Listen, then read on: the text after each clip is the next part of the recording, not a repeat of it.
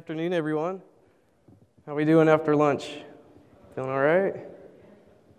Sweet. Thank you for coming out to this. Don't normally see a lot of talks on Sass, so I hope you'll find this one interesting because we're going to look at making it a little more dynamic. And just to give you kind of a preview, so really what we're wanting to accomplish is take our Sass style sheets and in a dynamic way take in user input from the client and be able to render out dynamic CSS so it's not so static like the style sheets we might use in the asset pipeline. So what are we going to talk about then? Obviously, we're going to generate dynamic CSS. That's the topic for today. And like I mentioned, this is going to be based on user input. So we're going to learn about writing Sass functions in Ruby, actually, because we're going to have to figure out some way to get some dynamic content into a style sheet context. And along the way, we'll find that this may not be the most performant route, so we're going to identify performance issues and think of ways that we can resolve and fix that. So that means we are probably going to look at caching and even maybe some background processing. Before we get too far, I'm Jeremy. I live in Tennessee in a very small town, or I'm El Papapollo on Twitter. I work for a company called Push Agency. We are a completely distributed team, so I'm a remote web developer. Do a lot of Rails and JavaScript. So I'm back-end guy, front-end guy, full stack, whatever you want to call it. So we do a lot of client work, but we have this product called Simply Built. And Simply Built is a website builder, editor, and you can have as many websites as you want. You can edit your sites directly looking at them. So we have a drag and drop interface for different blocks of content, and you can rearrange those blocks and edit them directly via the content editable attribute that's available in HTML5. So why am I bringing up Simply Built, though? We're here about Sass. Am I just going to pitch our product to you? Well, maybe. I think it's pretty awesome. But this is related to the talk. So earlier in this year, I was working on a task for Simply Built, a new feature. So at the time, Simply Built, for your website, you could select from a few themes, and then within each theme, you could select your color palette. And that would determine what navigation colors you're using, what background colors are being used, text color, etc.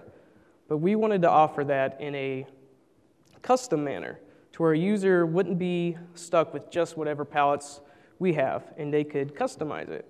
And we wanted the user experience to be pretty nice, so we didn't want to just have a color wheel and you select all your swatches, and more than likely you're going to get frustrated, it's not going to look good, and you're going to hate us. So we thought, let's let them pick a color, sort of a seed color, and then we'll generate palettes based on some different color harmonies, and then that way we can let them customize it, but still generate something that's going to look good for their website. So this was the problem that I was tasked with solving. And so there were some implementation issues that I had to start to consider. First thing, we already have these style sheets, and we're using them in a static context. So we have all these complex rules in Sass that determine what background color gets used for which palette, text color, etc. Well, it doesn't make sense to re-implement all this and duplicate code just for a dynamic context. So we want to put this in a manner where I can reuse the style sheet in both our static default context and in the custom color context.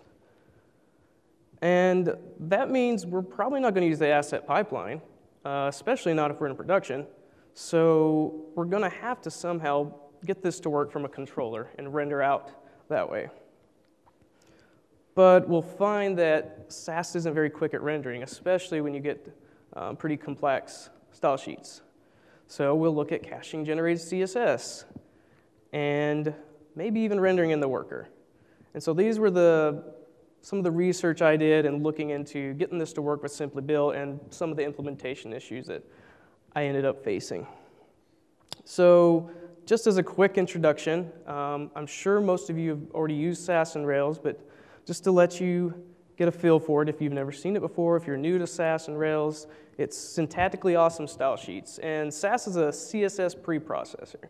So it offers you some different syntax that looks like CSS, but ideally is going to make your job easier to write your CSS in a more manageable, maintainable way. And here's just basic overview of what some Sass looks like. So we have variables. The nice thing about variables is if you have a certain font size or text color you like to use in your style sheets, instead of constantly duplicating that over and over, we'll set it to a variable, and then we can use our variable throughout our styles. And if we need to make a change, all we have to do is change the value of our variable. We also have nested rules. So with nested rules, it allows you to avoid the whole descendant selectors that can be super long, and this way you can kind of namespace your Sass rules. We can include other Sass style sheets via the import keyword, and that allows us to make our files more modular. We can devote this style sheet over here to some widget, and this one to this web page, etc. Mix-ins, they're kind of like modules in Ruby. I can create some rules that I know I will want to use in more than one class or selector, and I can just include them, and that helps avoid that sometimes you want to extract out some common class, and then you've got to add more classes to your markup, so this helps you kind of avoid that. So what? I know there's debate sometimes whether CSS preprocessors are needed or not. I really like it. Obviously, it gives you modularity. I can separate out different widgets and pages, and I can import them as needed, and it helps me keep my style sheets more maintainable and clean. Obviously, with mix-ins and variables, it helps enforce the dry principle. We also actually have data structures and scripting in Sass. So it's a language, and you can capitalize that and use loops and whatnot to also help reduce repetitiveness in your CSS. Like a great example is a background sprite image, and you want to set where the positioning is. So you could create a map which has the class you want to use for a position, the actual background position, and then loop over that and generate your rules that way. And there's also color functions, which is really helpful, especially in this case with custom colors, where I can take a color, lighten it, darken it, and then use that modified color in some way. And that's Sass. All right, so let's get on to what we're really going to talk about today. So first thing is we want to reuse these style sheets. And we'll find out it's in the variables. So we want to architect our files in a way that we have some global variable that has, in this case, we'll see our palette of colors. And we'll import another file, which is actually the style sheet we're going to reuse. And so that imported file is going to depend on some global variable that needs to exist. And it's going to be able to use that then in generating these styles. So let's look at the static context first. So I have 3 Sass files here. The top one, that's going to be our simplified UI Sass file. So we have this foo selector, we have a background, and a color. Now notice we're calling this inth function. So Sass has lists. I mentioned they have data structures. This palette variable is going to be a list. So like you might guess, if I call inth on a list and pass in a number, I'm going to grab that nth element from the list. And you'll also notice it starts at 1. So Sass lists are just indexed starting at 1 instead of 0. So we go down to the next 2 files. We have a palette 1 SCSS and a palette 2 SCSS. And you'll notice I'm setting a list there. In the first one, the palette, and I just use space delimiter, wrap it in parens just to make it more explicit what I'm doing. You can use commas too for lists. And it's going to be consisting of red and green. And then I import my UI file. Below that, I have the second palette, and I'm setting again a palette list, but this time it's blue and yellow. And I'm importing the UI. So basically what that's going to do, I've set this global scope, palette is defined, and when I import this file, it's going to see that global variable, and it's going to use that. So already you can see how we can reuse these style sheets in the static context. But we want to start looking at dynamic context. And this is where we're going to look at Sass functions. So here we have another style sheet. This time I'm setting palette equal to the return type of this getDynamicPalette function. And again, I'm importing my UI. So where does getDynamicPalette come from? So Sass has this module, Sass script functions. And any method you add to that module will make that method available as a function in your Sass style sheets. And if you've ever programmed in a host language where you're defining some function for the target language, you'll know you have to work in types that are available in the host language. So if you've written a C extension for Ruby before, you know your C function, it's not going to return an integer, it's not going to return a character pointer, it's going to return a Ruby value type. So the same idea applies here with Ruby and Sass. So walking through this function here, we're going to create a palette again. I'm calling 2 times map, so it's going to be 2 colors. I'm just generating 2 random hexadecimal strings. And then I'm calling this function on this very long module, Sass script value color. So underneath Sass script value exist all these types in Sass. There's colors, numbers, lists, etc. So color has this convenient class level method called fromHex.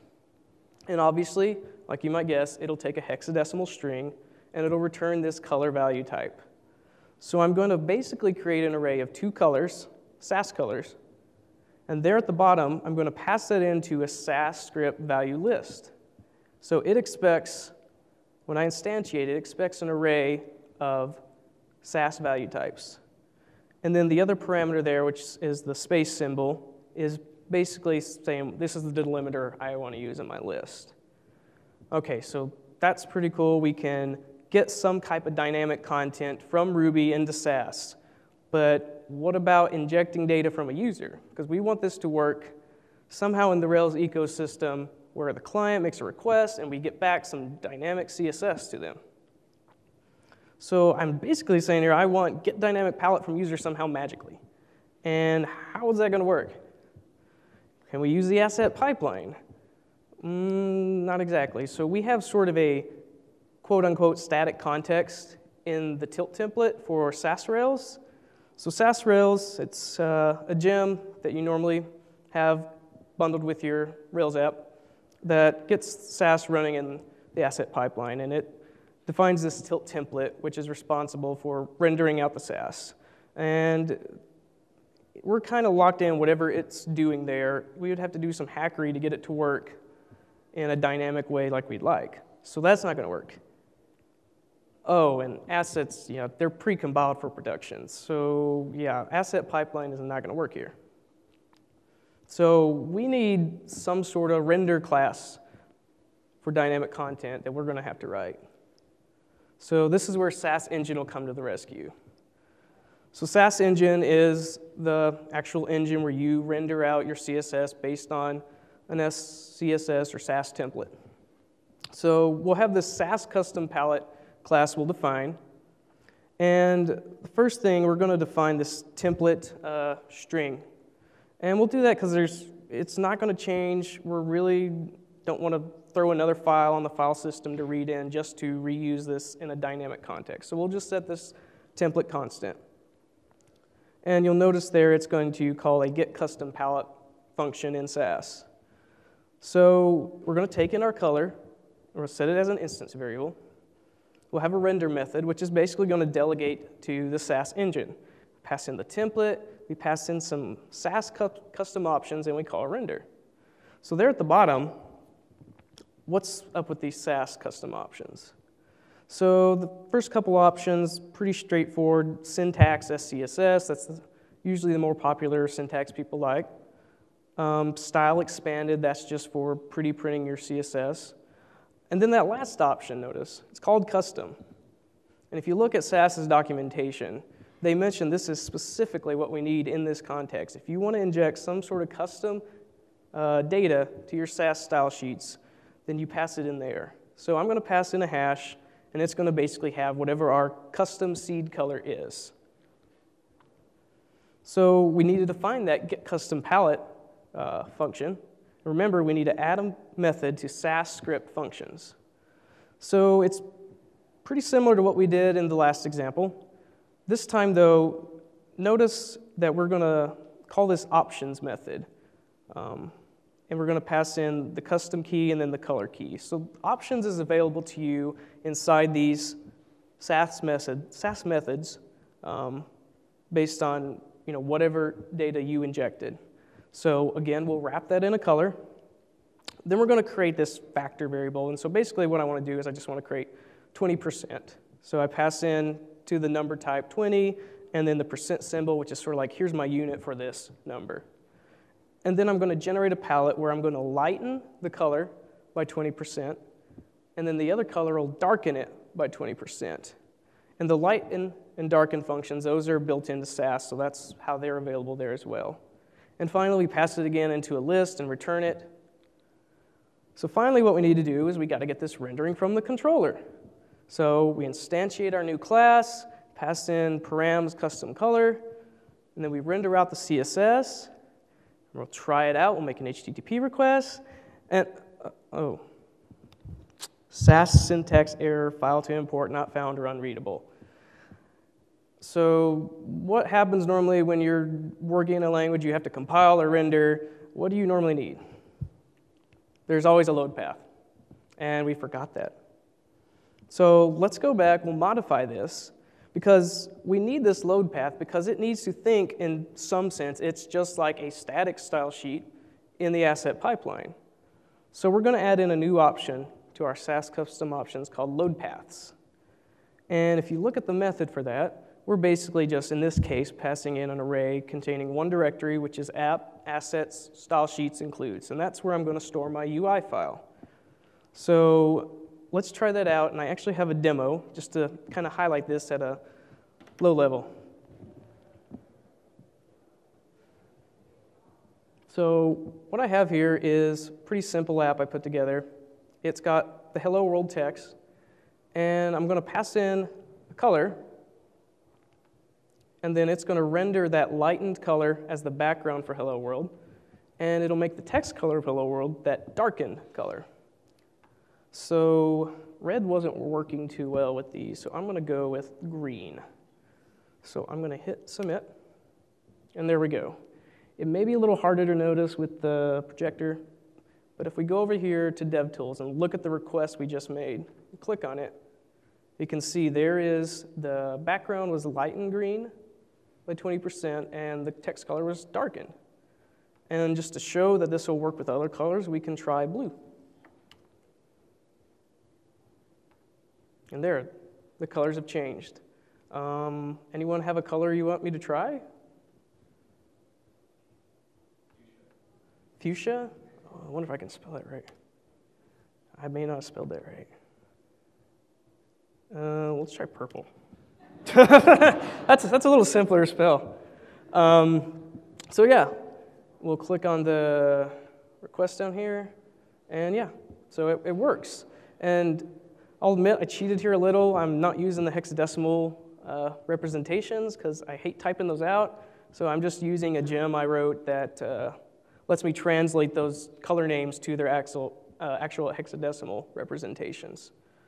So there we go. It worked. That's pretty cool.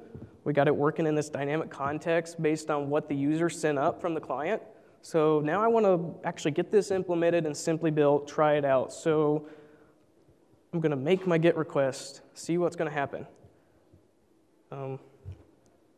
Okay, I'm waiting. Still waiting. All right, still waiting. All right, done. That took a while. What's the damage here? Oh my gosh. That request took 2 seconds.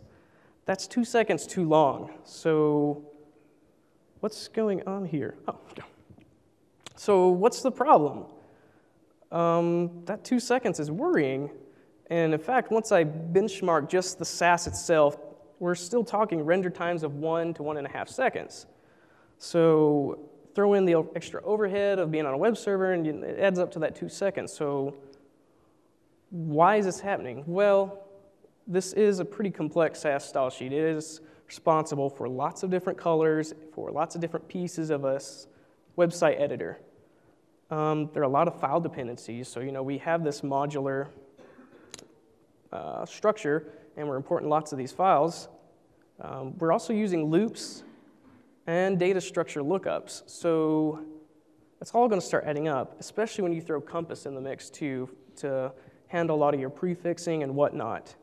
So just to really stress how important this is and what a big deal this can be, I want to mention this can impact the whole server. It's not only going to impact that one person making the request, it's obviously going to affect anyone making a request for this custom color. So, and I'm hoping the color is going to work on this. So I have this little hypothetical situation. So let's say on our production server we have a couple forked processes, like Puma. We got a couple workers, and each of these has just 2 threads working in them. So let's say a request comes in, and the first process picks it up. A thread grabs the request. It gets scheduled on a core, and this is to render one of our Sass custom style sheets.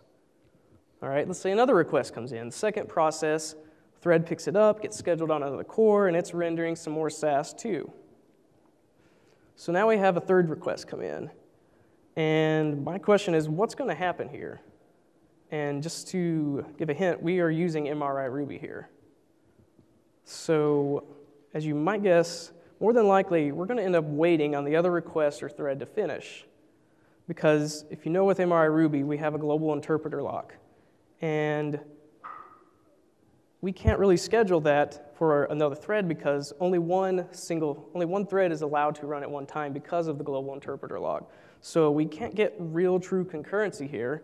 So that thread, that request is going to have to wait till something else frees up. And this request could be just to like look at your list of websites or view your published website. You're not even interested in the rendered Sass. At best, maybe the CPU scheduler will preempt one of these Sass threads and let this other request happen and then reschedule the other one to finish the Sass rendering, but we don't have guarantees on that. So, as you might guess, we're going to need caching because we'll realize if user A wants red as their custom color, it gets rendered out, they got it, they're done. Okay, user 2 comes. They want red too, actually. So if our UI style sheet's not changing a whole lot, there's really no reason to keep rendering this over and over. So obviously caching is going to be the best answer for this. So we're using memcached. I'm sure maybe a lot of you have tried it out or used it in production. It's a in-memory key value store. So it will allow us to render our Sass, store it in memcache, and then when a new request comes in for that same color, we already have it available, we can pull it out, and we're not wasting time rendering again. So setting up memcache is pretty straightforward in Rails. If you've never done it before, we can configure this cache store option on config. We pass in memcache store symbol, and then just whatever our server URL is and some options. And then Rails hides the details of whatever cache you're using underneath via rails.cache, write, and fetch. So if I want to put something in the cache, I'll call write. In this case, I'm setting foo equal to var, and then I can fetch it later with the foo key. So pretty straightforward. It's a nice abstraction, so you can use some other cache store like file cache on your development, but you're writing it one way. So let's introduce caching into our Sass rendering. So we're going to add in this pretty large class now called Sass renderer, and it's basically going to wrap over the Sass engine that we were using before and add in this caching layer and abstract out those details. So it'll take in a template, a cache key that we'll give it, and the Sass options. So we'll instantiate the engine, and then the next method, render, basically what we do is we call this from cache method. And we pass in a block, which is going to render the CSS. And then down at the bottom, what this from cache method does, basically, is it first checks the cache, pulls the CSS if it does exist. If not, then it'll invoke that block, which renders the CSS. Then it can store it in the cache and return it. So now let's incorporate that into our Sass custom palette class we had earlier. So basically what we'll do is we'll kind of replace calling Sass engine directly with the Sass renderer we just wrote. So pass in a template, cache key, and those same custom options, and we'll just delegate render to this new engine, which is our Sass renderer. And a lot better. So 212 milliseconds is much better than 2 seconds. Now, this does raise the question, though. What about the first render, though? Some poor soul is going to have to, unfortunately, deal with that first render of a color that's not been used yet. And there's not a lot we can do for that first person, but maybe we could look into preventing this impacting our whole web server. So one idea is maybe we can process this render in the background. So a good way to do this is something like Sidekick. So we use Sidekick. You may have used rescue or even delayed job. So this basically allows us to have some workers in the background, and we can pass off jobs to them via a Redis queue. And that way, the main benefit is, let's just see, why bother, is we can still free up that server thread that initially needs to render, so it can quickly go back to handling new requests, and we're not blocking other requests. So ideally, this should help keep our throughput on our web server pretty fast. And like I mentioned, we don't have good thread concurrency guarantees with MRI, so this will hopefully help with that. But there's always a but. This is going to introduce potentially a lot of code complexity. So on the client, they're going to have to introduce some sort of mechanism where they can make a request for this CSS, and then they're going to have to get it somehow, but we've kind of introduced this asynchronicity. So we might have to introduce some polling code, or we could use WebSockets. But there's other issues to think about. So if we're passing off work to a worker now, we got to think about what happens when jobs fail, how many retries do we do, how long does the client keep trying to poll, what happens if a worker's not available yet? We might be introducing more latency for that initial render for the first user wanting that color. And obviously, we're going to introduce some more network traffic, especially with polling. So let's just see what are the possibilities. We'll look at setting up a worker and doing the polling and figure out if this is going to be a good approach. So setting up your worker with Sidekick, it's pretty straightforward. We create this worker class. We're calling it Sass Custom Palette Worker. You include a Sidekick worker module, and that's going to set everything up to where you're going to need to define this perform method. And it's pretty straightforward. We'll take in our color. We'll instantiate the Sass Custom Palette class, which is actually rendering this, and we'll call render. And we know in the background, it's going to end up getting that CSS cached. So then we'll add a new method to Sass Custom Palette. It's called render async, and it is basically going to check, first, is this cached? If it's not, then let's get a worker queued up to actually render it. So we'll call perform async on the worker, and then we'll return the cache key. And then we'll just add a few methods to Sass renderer to make it a little simpler to check if something's cached or not, which we'll use in our controller. So let's just say we're going to use polling. What is that going to look like? And this is my lovely diagram conversation between the server and client. So the client comes up, says, I need a palette for red. Server says, sure thing. Your key is meow. Client walks off. He's waiting. Comes back. Hey, is meow ready? Server says, nope, not yet. Client has to walk off again. Comes back. Hey, is meow ready now? Yep, here you go. So what does that look like in a controller? So notice we've had to add two new methods now. We have request custom palette, and that's basically what the client's going to first call at. So we'll instantiate the custom palette, and we'll call our new render async method. After that, the client's then going to have to poll and call the check custom palette method, which is going to have the Sass renderer check, is it cached? And once it is finally ready, the client will know to call our original custom palette action, which will get the CSS from the key. But is this the best answer? That was a lot of code to add, and are we over-engineering this? So that was, one of the good questions that my coworker had. So I started on this project. I got it, a lot of the framework laid out for it, and then I had to move over to another team. And so one of the other developers on our team, he picked it up and was able to kind of get over the finish line, do some of the cleanup that I wasn't able to get finished. And so one of the big questions is, can refactoring can it simplify our Sass? Can it simplify this whole process? And the answer was actually yes. So really working on the CSS or the Sass style sheets, reducing the complexity, we were able to get initial renders down to around 500 milliseconds, which is a lot better than 2 seconds, and that seems like a pretty good sacrifice to make here. And obviously, once it's been rendered for the first time, the cache response times are pretty good. So what did we find out? In this whole process, we were able to identify areas for code improvement that we didn't even realize at the time. And through that, we were able to still get acceptable render times and eliminate the need for this background processing and extra code complexity. So let's recap then what we've really learned here today. So obviously, we learned how we can reuse Sass style sheets to render static and dynamic content. We also realized that when you get pretty complex style sheets, rendering isn't always fast. We learned that this actually involved some web server performance issues that we needed to look into. So obviously, we learned the importance of caching. We saw background processing can help, but it may introduce some code complexity.